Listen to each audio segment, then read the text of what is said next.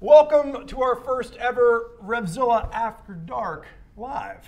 This is a live production, and Pat, what are we talking about today? Today we are going to take a look at our top picks, Spurgeon and I's favorite helmets under the $300 price point. So if you're just starting out or if you're looking for a new lid for 2024, we have some options for you. Not just any best helmets, best full-faced street helmets under $300.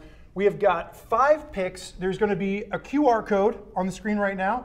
So everything that we're going to talk about today, you can click that little QR code for the best helmets under $300. It'll be our picks as well as pretty much every helmet that you can look at under $300 if you want to compare some other ones.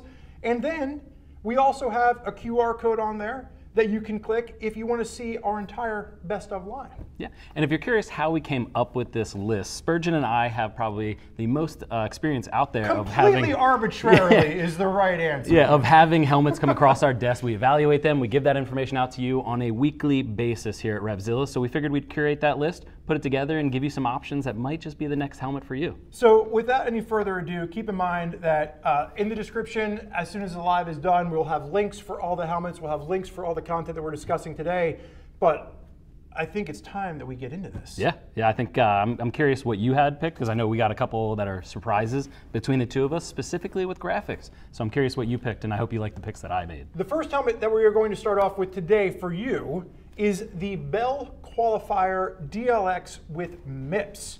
Now, Pat, how much does this helmet cost? This is a $290 helmet, and there is a version of this helmet that comes in south of the $200 price point, but at the $290 price point, you do get MIPS as well as the Pro Tint Shield included out of the box, which I do have here. So for those of you that are not familiar, the Pro Tint Shield is a transition lens shield. This is something that if you're riding in the sunshine, will go to a dark tint. If you're riding in the dark time, it will go to a light tint for you, like right now, after 7 p.m. on the Eastern Coast. Which is perfect for anybody who's commuting or if you're riding to work early in the morning, the sun hasn't come up yet, you can just toss this helmet, this face shield on the helmet. It'll be clear when you start, and then when you need it and the sun comes out, it'll be a little bit darker for you. So the reason that I picked this one for me personally is this is one of the most affordable helmets you can get MIPS in. If you're not familiar, MIPS is multi-directional impact protection system. You're close. Yeah, no, but that's what threw me off. Multi-directional gets the hyphen, so multi-directional impact protection system. I've said that enough in so many videos. MDips doesn't have quite the ring to it. Yeah, when you're live, you just can't make this stuff up. But MIPS is basically to help counter rotational impact. I want to just take a pause because we got very excited. We jump right into this. This is a live video, which means that the reason that Pat and I have our little computer screens on the table is that we're looking at the chat. So if you have questions as we're going through this, maybe you have a question on the Bell helmet, we can monitor this in live time. So for example, we have, why is Pat the only one with a mic? I think that it's just that Pat's shirt might show the mic a little bit more, but I'm definitely wearing a mic too. It's camouflage. Yeah, I also enunciate a little bit better than my counterpart Spurgeon. We had this discussion after the last attempt. Sally sells her seashells down by the seashore. I'm just checking to make sure that I still have a mic here. We're good. So again, only Pat has a mic on. People, it's just camouflage. As far as the Bell helmet goes, do you have any dislikes with this helmet? I like the fact, again, multi-directional impact protection system for under $300. It is a very comfortable helmet. You get a Pro Tint Shield, and it's under $300. Yeah, I think the only negatives I have about this helmet is it's been out forever. I mean, this is a helmet that has probably been one of our best sellers for 10 years or so. It's been out, and it only meets ECE 2205, but I think that's more for the sake of the Bell. They're going to update the helmet eventually, so they're probably waiting to do ECE 2206 when it does come. But the MIPS already takes care of what ECE 2206 would need. So that's I think that would be probably my only negative about it. Okay. My only real dislike here is that the graphics are a bit dated. So I went with the Blitz graphic, which is bright, it's loud. But if you're looking at the graphics for this and you're someone that really values graphics on your helmet, this is one that's probably a bit dated in its approach. Yeah, I have a black and red bike, so I think this was the Razor graphic. I think looks fantastic, but again, I'm biased based on my bike. Besides, we're talking about best motorcycle helmets under $300 here, so take the graphics out of it. This is going to be a great pick for you, but graphics, as you see while this video goes on, do come into play. So I'm going to jump back into the comment section as we get ready for our second pick and just see if we have any specific comments Ooh, Vladimir Putin rides a Grom. We're getting political. Really educational stuff here. So I'm not seeing 5XL on any of today's helmets. I do not think we have a 5XL on any of today's helmets. No, there's not too many brands coming out with a 5 extra large helmet. HJC is one of the few that comes to mind. Even they've been staying away from it. If you need a 5 extra large helmet, you're probably going to have brands that you know and are loyal to. The price is going to be what the price is, unfortunately, because they do have to recoup some of their money back with that very large shell that they're designing. You have a giant head, sir, or ma'am, and that's okay. We're not here to judge. But I would say if you're looking at that list of best helmets under $300 that we're going to put in the description link at the end of the video, you're going to want to check out the HJC helmets on that list. That's probably going to be your best bet for finding a 5XL helmet. Great questions. So apparently I don't need a mic. I did just see that one as well. So apparently I'm now too loud. So this is the beauty of doing it live. We have a whole crew where apparently I am overpowering the microphone. Who knows? Yeah. Vicky Demonchild is here. Good to see you. Vicky jumps in on a lot of our lives from Instagram. So let's move on from the Bell. So first pick of the night is going to be the Bell Qualifier DLX with MIPS. Great lid if you are looking for a helmet under $300. Next up, come on, producer Chase. This is live, baby. Take that helmet out of my hand. The next up, you want to say it? It's one of my favorite helmets out there, especially from a style perspective. It's the Icon Airflight helmet. The Airflight might be one of the most prestigious helmets when it comes to graphics out there. Prestigious. Prestigious, which grabs a lot of people's attention. I'm slowly revealing my graphic. I do really dig that graphic. That is so loud. Yeah, I got the Day Tripper here is the name of this one. Gold with the included gold shield. And honestly, I think that might be what Icon has the best quality of all the brands that are available out there is the style. I mean, you can wear this helmet, you can get it in white with a full black shield, make it look like it belongs on a cruiser. You can get something wacky and wild to stand out at the next bike night. I think they do graphics probably the best out of any brand out there. So if you remember the video on this, my personal Icon Airflight is done in the inky graphic, which is going away. It is no more. But this is the quarter flash. We like the fact that the Icon Airflight comes in with graphics that are under $300. You can get the loud, the obnoxious, the crazy.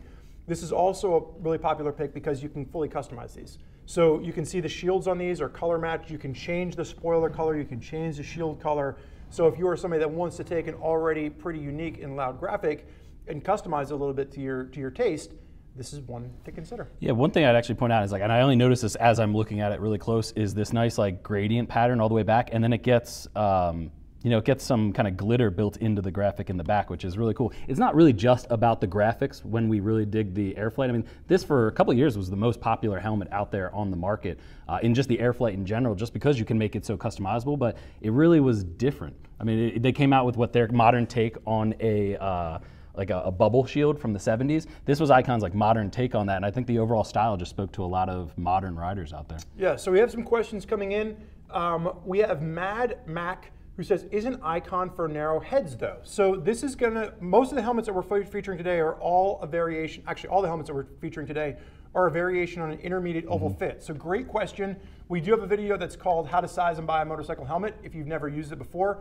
A little bit longer front to back, a little bit narrower down the side of the head, and this is going to be one that is definitely more of an intermediate oval, not just for long oval heads. So if that's something that you're worried about, this is one that will work for you. Of all the ones that we have out there, I'd probably say this is closer in the intermediate oval range to longer oval, which helps it fit a lot more people in the US market. But when it comes down to the internal padding, I think Icon did a great job of making it fit for a lot of different head shapes. So Pat had mentioned the face shield earlier. One of my dislikes for this, I like to ride with the face shield up. Because of the size of the face shield, it is not necessarily a helmet that works great if you like to ride with the face shield up. Yeah, I personally have ridden in this helmet for hours and hours. And I like to crack my shield, especially in traffic or if I'm just going at lower speeds, I like to crack it. And that's when you get probably one of the biggest distortions in the game of the shield going out. So you either got to go fully up or fully closed just to make sure that it's not right in your eye line.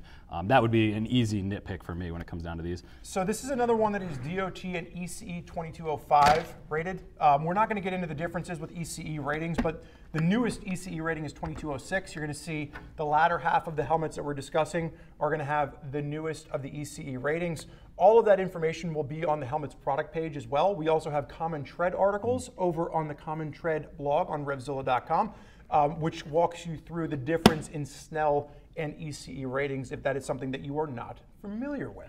Yeah.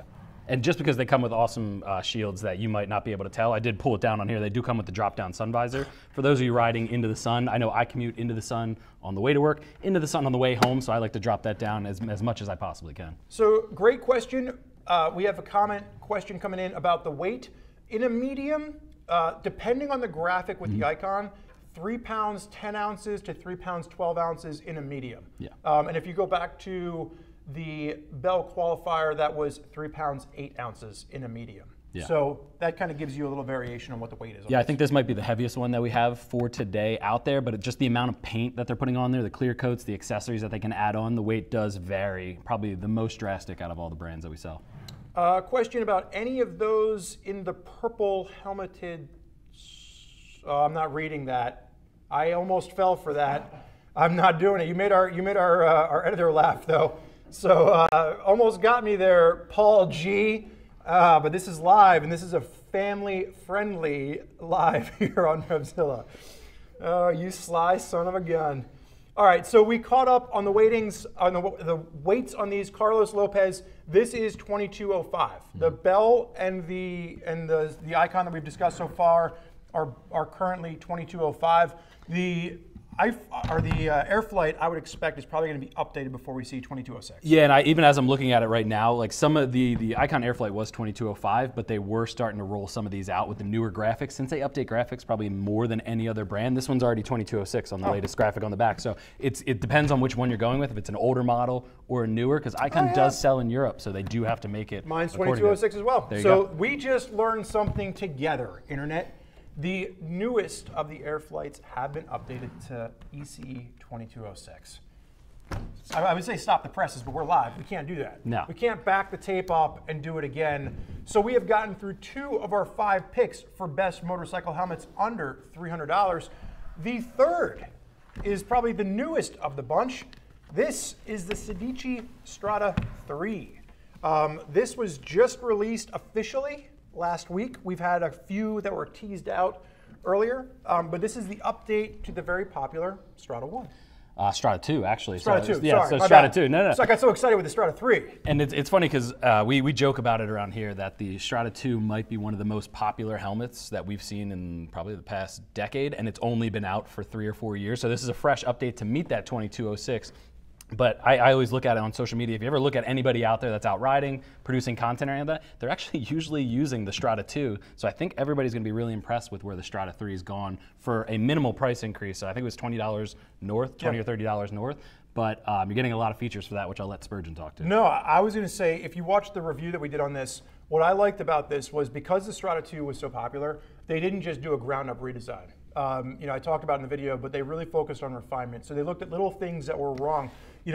Very, very much attention to detail. The little mounting point where the face shield comes down to had a tendency to fail on the Strata 2 because it was a metal latch, but on a plastic kind of a base. So they've updated that. It's on a full metal latch. They made the helmet a little bit more aggressive. This is probably one of the most aggressive fit helmets that we're going to show today. From a cheek pad standpoint, this is probably the one that has the most aggressive race fit to it. Yeah, and speaking of fit, when you get to the top liner, I do love that they kept the feature where you can pull the foam out. You got about 5 millimeters of foam at the forehead, at the temples that you can remove, just in case you need to update the fit at all. But they did add a full shell size into the mix. So it went from 3 shells to 4 shells, and you are getting the ECE 2206. And then there's going to be, of course, as always, a Primo version, which is Snell rated without the drop-down internal sun visor. So of all the helmets that we're talking about today, the Strata 3 is going to be the one that is available in either an ECE safety rating or a Snell safety rating. What I like about Sedici is they don't just force you to take ECE or Snell. You get to choose between the both. Coming in around the $280 price point, it's not going to, you're not going to have to pay more for one or the other. The only thing that I will say for a negative is my favorite pick, was, from a graphic standpoint, is the Animale graphic, and this is the gray version. It is over $300. So technically, this graphic is around $320, but what I will say is you get 2 face shields if you go with the graphic. So you broke the one rule that we had for this, which is under $300. I get it. I mean, that's a Jimbo Phillips graphic. I think might be my favorite feature about it. I'm a Santa Cruz skate fan, so I love that they got in touch with Jimbo and had him do the graphics, but you did break the rule a little bit. Hang on. Oh, we're going to keep going. We're doing this live, and the producer's allowed to all of a sudden poke different things at us and ask us questions. But I would say that if you want to go the extra $20, you can go with the graphic. I really like what they've done with the graphics. I like the fact that you get 2 face shields. But Pat's right. The rules were best helmets under $300. So if that's the case, you got to be looking at his matte blue finish over here. I do love the blue finish, and I'll let that slide because I do love the Animale, and I think they did one other graphic with Jimbo Phillips in the Squidly. But I'm even looking at the comments on here, and Mad Mac is at it again. He says, I have a friend with the Strata, and they say it's awesome. I can almost guarantee someone you know out there riding has the Strata 2 or might even already have the Strata 3. Ask them what they think about it. I think for the $1 for a helmet that you get out of it, it's a fantastic option. So I would say that, a couple notes here. If you want the Snell version, the Strata Primo, that is going to be live around the middle of April. So if you're watching this as we're doing it live, the ECE version is what we have on the table. This is ECE 2206, and this is the one that you can currently get. Like I said, my real nitpicks here are just the fact that the helmet graphics do push over. There is going to be a MIPS version, but you're going to have to spend over $300 for that as well. Would have been nice to have a MIPS version around that $300 price point. Yeah, and I think that technology you're also paying to license it from MIPS and use that, but it already meets the 2206, so I think that is that's something that does factor in rotational impact to a certain degree. Just a shout out to Jay Maxey, picking up a Honda Monkey this weekend, could use a suitable helmet. Yeah. Pretty much any of the helmets that we're discussing today for you are going to be suitable Awesome for bike, by the a way. Monkey. Awesome bike. Yeah. My friend has a Strata, says it's awesome. Getting a little microphone static, so this is coming in live. We're going to move on to the next helmet while we take a quick little step off for moi. Pat, why don't you give the audience an explanation? Yeah, I'll let Mike Spurgeon fix his mic, and I'm actually curious what graphic you chose, which is an all white, which is I think exactly what I chose as well. So the Scorpion FX is the pick for the next one under $300 coming. Honestly, this might be my favorite style-wise in the entire bunch, just because it reminds me of the old Stig helmet. So if you remember from Top Gear or anything like that, I think we've seen other brands out there like Ruroc and a couple other brands do it very well and build an entire franchise out of it. Scorpion's throwing their hat in the ring, and I think they did a great job of styling it. At $250, I believe, let me pull up my notes right here. At $250, you're coming in with 2 shells, fiberglass, and 3 pounds 6 ounces in a size medium. But since Scorpion sells in Europe too, it is ECE 2206 rated. So I really dig it. I think it might be one of my favorite style-looking helmets that we've had on the table so far. I'm back. Outside of the I'm Icon back. Airflight. I don't know if my microphone has been officially fixed, but they made me do this thing where I wave my hands in the air like the inflatable wacky hand guy, and they adjusted some things. So hopefully, to all of you out there that have been talking about the static coming in the comment section, hopefully that has fixed the problem. What I like about this one is that if you're looking at Scorpion's line of the Covert, this is the one that gives you full face protection. So there's a variety of different ones you can pick from. I like the full face protection on this. Because I was getting my microphone fixed, did we talk about the dislikes on this yet? No dislikes yet, but I do want to note that like if this style is for you, but maybe you want a 3/4, you can pop off that chin bend or that chin bar and kind of pull it away and make a 3/4 helmet. The Covert line from Scorpion does have the Covert X, the FX. Like there are a couple different options out there, so take a look at it. But again, full face protection and full face helmet is really the safest way to go, especially in this price point. You want to make sure that you're protecting your entire face in the event of an accident. So backing up for a second. We failed to mention the weight of the Strata 3. Strata 3, 3 pounds 5 ounces for the ECE version. We haven't gotten the final versions of the Snell safety rated ones yet, so the jury is still out as to exactly what those are going to tip the scale at. The Scorpion comes in at, where are my notes here? 3 pounds 6 ounces in a medium.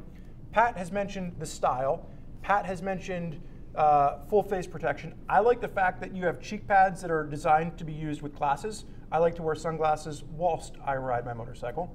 If I had to pick a nitpick, I would say out of all the ones that we're looking at today, like, I was going to say, it doesn't have the quick, that's what I was trying to say. It was the quick release. Yeah, it's on more the of a screw system on the side. Yeah. I mean, you can just pull it out on that side, but I even say what you just demonstrated. There's no detents really to the shield that are going to hold at any amount of speed. So typically, I run a little bit hotter, so if I'm riding down the road or in a little bit of traffic, I like to crack the shield a little bit, and maybe I'm wearing glasses or drop down underneath there, but anything without any detents, as soon as you get 10 miles per hour fast or anything like that, they usually just slam shut. So I would have liked to seen that from Scorpion, but again, I think for the style and especially the price point, it's hard to argue with this helmet. So everything that we've seen so far, that we've talked about so far, has had at least 3 shell sizes. The Strata 3 has 4 shell sizes, and this one only has 2 shell sizes. So one of the things that I don't like about this is if you're somebody using it in the smallest of the sizes, like an extra small, you're going to have a bigger shell. So if you are a smaller head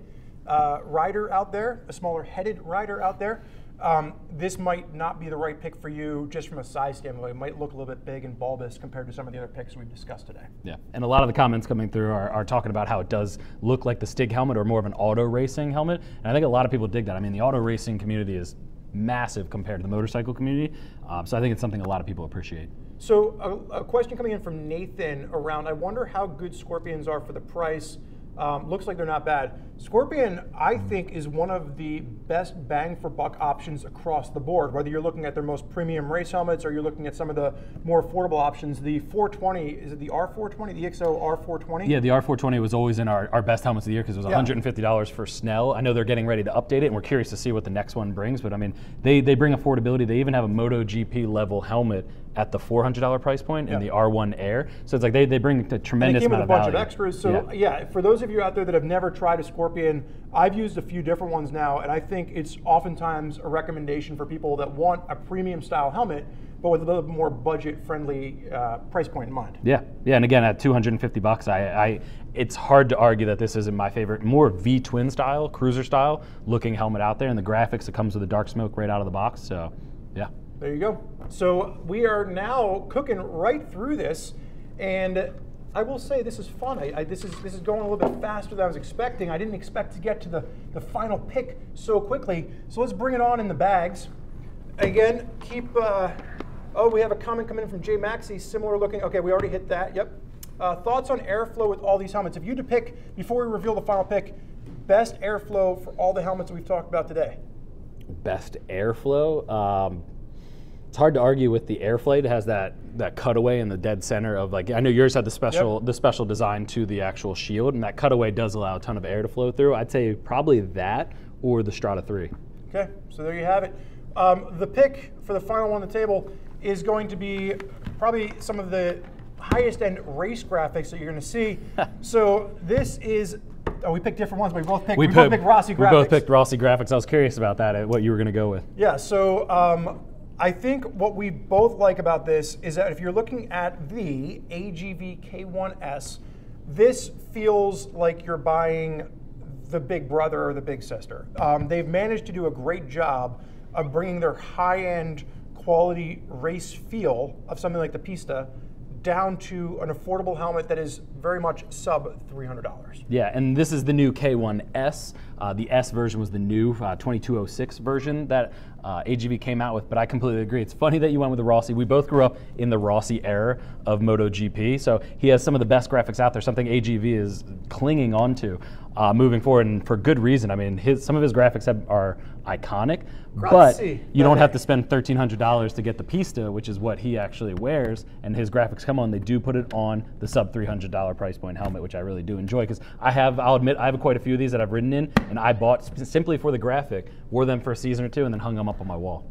Pat likes to hang things on his wall. So I would say one of the things I like about this is the shield on this is one of the nicest quick release systems that we see. This is on some of their other helmets. And then from an aerodynamic standpoint, this goes through the same testing as their full-on race graphics or their full-on race helmets. One of the questions that we saw coming through in the comment section on this is which of the helmets that we talked about today is the quietest? That's a question that we get a ton. The quietest helmet is whichever helmet you wear with earplugs. It's the easiest way. There's so many factors that brands, the brands can't factor in your arm length, your lean angle, where you sit on it, the aerodynamics coming around your bike, so not many brands touch that with a 10-foot pole. Schuberth is the only one that actually puts a decibel rating, and even if you read into that information, there's an asterisk next to it that says on our bike, at our speed, in our wind tunnel. So again, it's super subjective. The easiest thing to do is take $10, run to your local pharmacy and buy a box of earplugs. It's what professional riders do. It's the easiest way to save your ears on the long run. We talked about this, I think, in our live test. I like the pink ones, the silky pink ones. They're comfortable. I go with whatever my wife uses to stop my snoring noises. So I just steal some of those. But again, that's the easiest way to solve the problem. Pick a helmet based on what you can afford, what has the best features you're looking for. Quiet is going to be something that, even if you ride 6 different helmets on your bike, they could all sound slightly different. And then if you hop on another bike, it's going to sound completely different from that test as well. There are brands out there that attempt to do tests, but again, there's so many variables that we can't factor in, so just wear earplugs. It'll save you in the long run. So a bunch of comments coming in. So let's jump over to the comments section here for a second, because I think this is going to help us wrap up the video quite nicely. Damn, 2 sizes, narrow window. That is true for the Scorpion, and it's true for the K1S. So these are the last 2 that we've had up here are only available in 2 different shell sizes. So just keep that in mind. Another comment here about AGV is probably the one that looks the most like an expensive helmet. You know, I would agree with that. One of my nitpicks that I failed to mention while talking about the Icon helmet is that at some points the graphics on them tend to feel a bit cheap, like it's just kind of plasticky. With the AGV, it doesn't have that same feel. This definitely has more of a feel of a premium helmet when you're looking at it. Yeah, and even the aggressive nature, we call it the Hawks bill, where if you look at the base of the helmet, how it's really cut out for the full tuck riding position. I mean, those are things you typically see up in the aerodynamic helmets. And, you know, most MotoGP helmets are $8,000, $9,000, $1,000. So you get that aggressive look, the aggressive spoiler, all for what I'd consider more of an entry-level price point. And we talked about something that was a dislike for us for the Strata 3 was that the graphics get you over $300. The graphics for these are still sub $300. I think it's like $299, but we are playing by the rules and we're not including sales tax.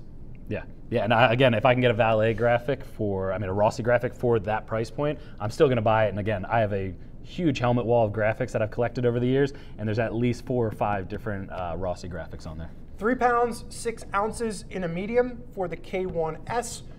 The one thing that I will note, and again, just kind of looking through the comments here, one of the nitpicks that I have seen about this graphic, if I had to pick or about this helmet, if I had to pick a dislike, is that while it has a great wide field of vision, some folks are complaining that in a full tuck position, it's not enough field of vision top to bottom. Yeah, so that's some of the comments we've seen. Yeah, which is very dependent on the rider. I mean, how a helmet sits on Spurgeon's head versus how it sits on my head is going to be very different. Your hair can factor into that, but I know with ECE 2206, they did mandate that the eyes sit almost dead center on your average head shape. They're supposed to sit dead center to help alleviate that. But again, if you're getting into a full tuck, you are getting into a very aggressive riding position. Things do change. Even if your chin's hitting the tank or laying on the tank, that can push it up. There's a lot of different variables that come into play. Our Racer 300ZX, you know what I'm talking about, making a comment in there about the field of vision.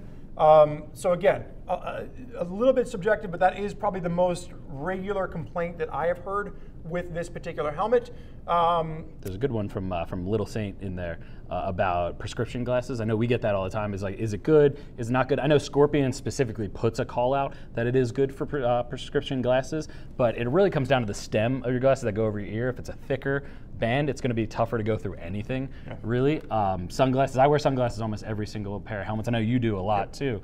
A lot of them are going to be better for it, but it really depends on the prescription. But there are motorcycle companies out there, I know we don't sell them, but there are brands out there that will get your prescription and put them into flexible arms so that they can fit in helmets a little bit easier. Yeah, again, this is kind of where some of the subjectivity comes into play. I think there's a lot of people out there that have a hard time doing it. I could wear sunglasses with any of the helmets that we featured today. And I don't have a problem with it, but of all the helmets we featured, I believe Scorpion is the only one that calls out that their helmet cheek pads are compatible with glasses. Question in here about pin lock.